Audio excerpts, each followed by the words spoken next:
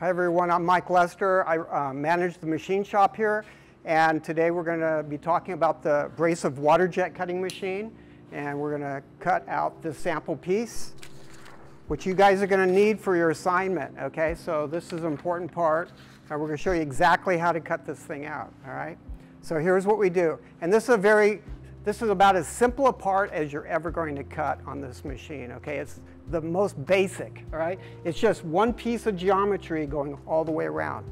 It's two-dimensional. All right, we're not talking about a 3D part. It's all two-dimensional. Always keep that in mind whenever you're doing these DXF files.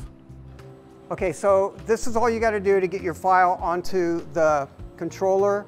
Is we're going to go through the Start menu. We're going to go to My Computer, and we're going to go to your drive that we just put in here, right? This happens to be new drive. And we're going to go down here and look for a file. And in this case, it is flat pattern ME340. Double click that guy, and flow path will automatically open up. Okay, so when you're first opening a file, don't go to flow path icon and try to open it, because the geometry doesn't work out quite the right way when we do it that way. So go through the Start menu. So here's the part right here. So I want to place this part inside the grid. So what I'm going to do is I'm going to highlight all of it by clicking this arrow. I've selected all the geometry, and I'm going to go ahead and edit, and then I'm going to move all entities. And I'm just going to take it and I'm just going to slide this up here so that it's all inside the geometry. Okay. And from here we can apply our tool path and go from there. So now you'll notice I'm in the corner here of this thing. This is going to be your user-defined home, this corner here. So everything's going to be generated from that position.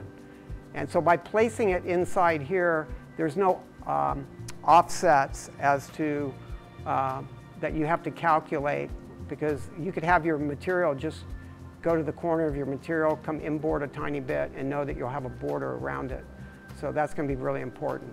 Okay, so we've highlighted this. The next thing we want to do is we want to draw our tool path. So I'm going to go here to Draw, and I'm going to go to Lead In, Lead Out Properties. Always check this. Okay, you want to make sure that the arc is checked. By default, it comes up as line. Okay, the line in lead in, lead out doesn't work very well. So I always choose arcs. It creates a nice smooth transition into your material when it's cutting, when it starts off. I'm going to hit OK. I like it. Okay, so it's all highlighted. Now all I need to do is simply go to Pre-Process, right up here on the top of the screen, Auto Order Path. And there we go. I'm going to blow this up. You can see the arrows going around the part. So the arrows show you what side of the geometry your cut is actually going to happen. If we change the compensation, it could cut the inside. So let's say you have a sheet and you want this piece removed. You don't want the piece, you want the opening. So then we could change this and have it cut the interior side.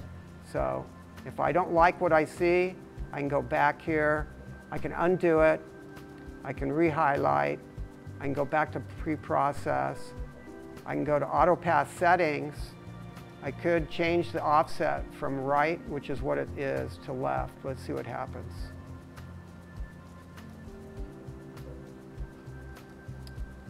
And then we're going to go here, Auto Order Path.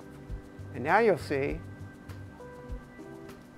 lead in, lead out still down here on the outside, but the cut is on the inside of your part. All right. So, but I don't want that.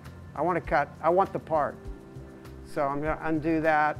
I'm going to go back here, select all, Pre-Process, Auto Path Settings, and I'm going to change it back to right, which is where it was. Okay. And then I'm just going to go here, Auto Order Path, and there we go. And we're back to where we were, and that's what I want. And so all there's left to do with this in AutoPath is export the file. So I go to File, Export Path As, and just save it right here. Final flat pattern in the USB. If you need to, you can save it on the desktop, whatever. And I'm just going to hit yes. Okay, it's there. I'm going to go back to flow cut. All right, this is what we did earlier. Let's say I pull up the new one. Revert that back. I'm going to open up the file. So I'm going to go back to the USB. Final flat pattern. It's an ORD file. That's what I'm looking for at this point. Click that baby. File was changed. You want to save changes? Nah. So here's the part sitting in the grid. We haven't located this point yet, but we're going to tell the machine where that's at in just a second. Okay. So we got to do a few things here. So first off, the thickness of the material that we're cutting is 0.062. All right, so I'm going to change that. 0.062. 1/16 of an inch. And it's not aluminum. It is actually mild steel. So big difference between the two. So mild steel. I'm going to change the orifice size, or the nozzle tube size, to 20 thou. And I'm going to change the pierce time to 2. These are seconds, okay? So the pierce time, when it pierces, all it's doing is it's stationary where we want to start the cut.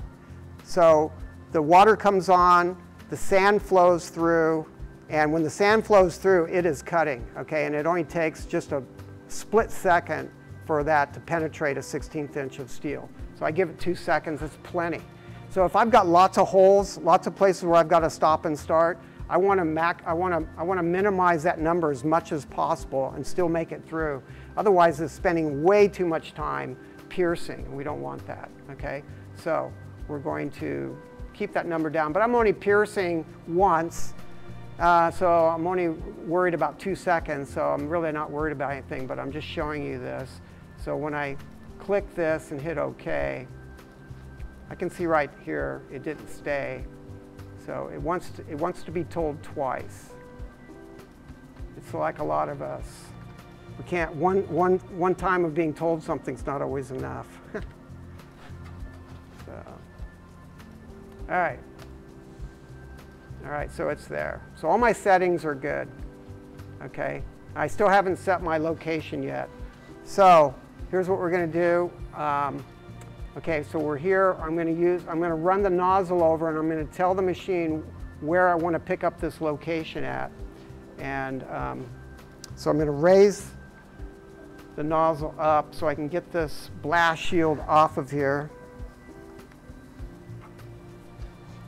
And I'm going to use the arrow keys to locate that position. I'm just going to come over. And I'm going to go page down for the Z, up and down, page down. Very important, make sure that you're paying a lot of attention when you're moving the Z up and down, because you could very easily crash that nozzle right into your part. It'll just shatter the thing, okay? And when that stuff shatters, the solid tungsten carbide, whenever it shatters, it just fragments like a grenade. Okay, it just goes everywhere. So you don't want that stuff stuck in your eyes, your face, or anywhere else. All right, so you just have to be really careful on that. So what I'm going to do is I'm going to use this guy right here. It's 0.1 of an inch in thickness. That's the gap that I want between the nozzle and my material. Okay, so we're going to find the location X and Y first. So I'm going to run the nozzle over. I'm trying to hit that X there, and then I'm going to run the nozzle down in Z. Okay, so I'm just going to run it on down, but I'm going to make sure that it'll bump into the, oops, hit the wrong one. Sorry about that. Move it back over. I'm just tapping the Z, and now I'm going to use this as a feeler gauge, but when I'm tapping down, I don't want to hit the spacer. So I tap it down, check it, tap it down, check it. tap it down, check it, and now I can feel it, right? So I'm going to go up one tap, and now I've got it. And that's exactly where I want the Z height to be. Then you can set the user-defined home right where it's at right now. And we already showed you guys how to do that. So essentially, I've got this whole grid here to work with. But this grid doesn't really mean a whole lot except for comparison for sizes. The actual cutting envelope is actually this little red dotted box. That's the cutting envelope. And it's showing us where within that red envelope, the cutting envelope, where I'm at currently. And if you look at the whole picture here, that red envelope's not as big as the entire opening. It's a little bit smaller. It's actually 4 foot by 4 foot. So, which measures from here to about here, and from about here to almost to the back. All right. So I can place my cutting part anywhere inside this envelope that I want to. And I can put my nozzle there, call that my user-defined home. So essentially, I can actually have that part anywhere I want in here. So if I've got a big piece of metal, but I want to cut this corner, I want that part out of that particular area of my material, then I can run it up there and do it just that way. So you'll see how that's going to work. All right, so I've got that located. I'm going to raise the nozzle up, the machine up, so I can put this little blast shield back on. And this keeps, this little rubber thing is what keeps all the sand that sprays here on occasions from wearing down all the other material that's on there. So I'm going to raise this guy up.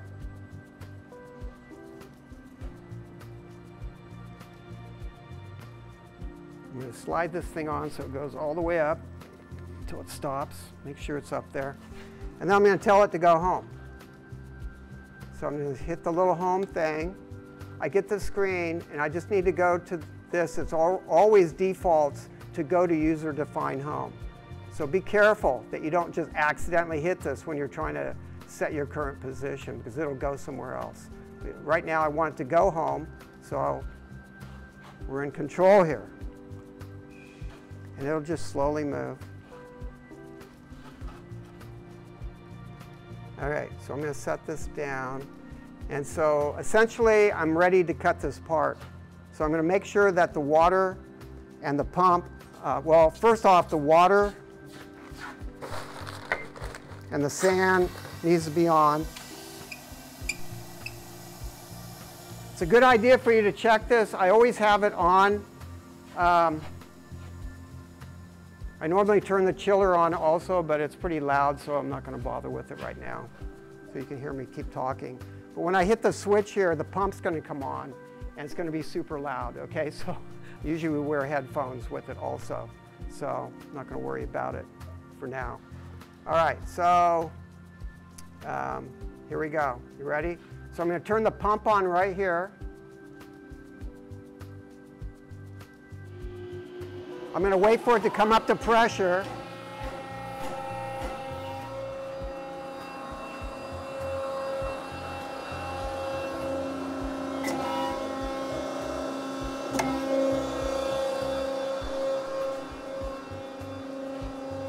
Okay, so it's at 50,000 PSI right now, okay? There's just no water coming out yet. When I hit the switch, it's going to move over to that location here. It's going to move over here and start to, the water will come out and then the sand will come on, all right? Here's the play button right here. I hit the play button, it runs the program. Simple as that. You can see it moving right there. You can also see it moving right here.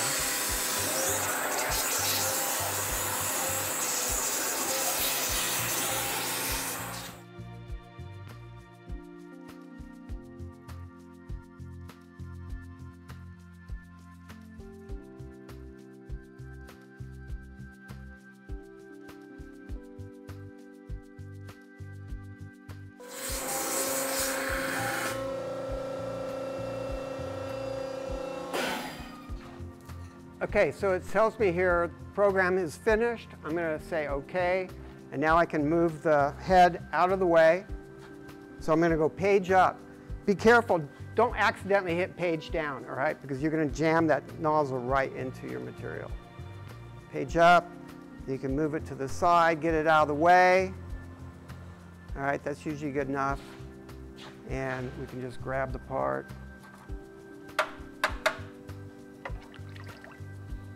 And there she blows. Just like in the picture, okay? Now I just want to say a couple things. One, on word precautions for safety and that kind of stuff. And that is, don't approach the machine without some kind of eye protection, okay? This thing is notorious for spitting out the sides and coming up and attacking from different angles. And when you do get sprayed in the face with this thing, you really feel it. So if you don't have something covering your eyes, you could really get in big trouble, okay? And also remember, you're working with sheet metal. It's, for the most part, it's not too bad, but there are some burrs on these things. They will cut you. And if you're handling big sheets, wear gloves, because heavy stuff you can cut yourself really easily with, okay? So always have somebody around to help you out. Never be working in here alone, all right? Always with somebody. And I should always be here, or a student assistant should always be here at least. And so you always want to make sure that you can get help in case anything goes wrong, all right? So thanks for your attention, and just ask questions if you have any as things come up. Appreciate it. Bye.